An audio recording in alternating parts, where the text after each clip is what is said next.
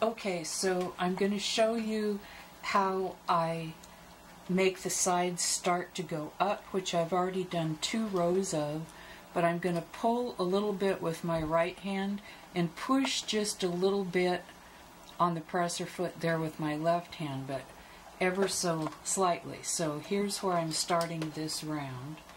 So pushing with the left hand and pulling with the right hand, but still keeping them beside each other and not pulling that right one up on top of the left. So we'll do this round and pulling.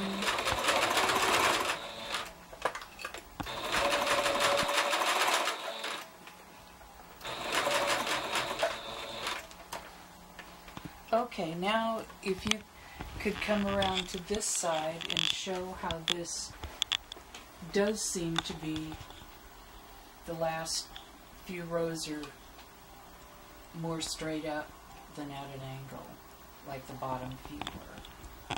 So if I continue doing that, then I believe the sides get straighter, which is what I intend to do, so we'll see.